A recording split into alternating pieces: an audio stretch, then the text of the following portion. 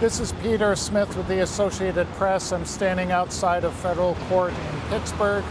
This is the first day of sentencing for Robert Bowers. He was convicted more than a week ago in the worst anti-Semitic attack in U.S. history, the killings of 11 worshipers from 3 congregations at the Tree of Life Synagogue here in Pittsburgh.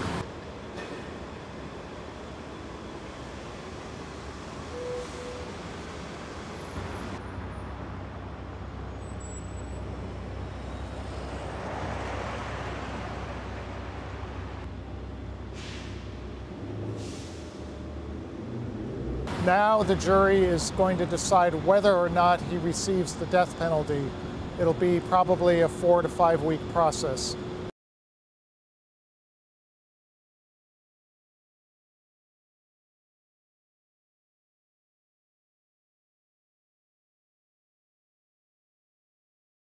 First thing they have to decide is, did he have enough intent to commit the act? Once they decide that, they can then go on to decide whether or not he should get the death penalty.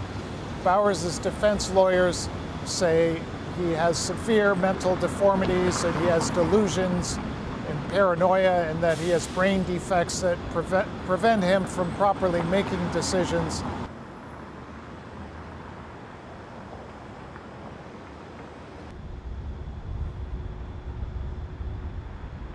Prosecutors say they have more than enough evidence to rebut these claims. They say Bowers made decisions every step of the way. He raged against Jews on social media. He loaded his vehicle with weapons, drove half an hour to a synagogue where he shot everyone he could find.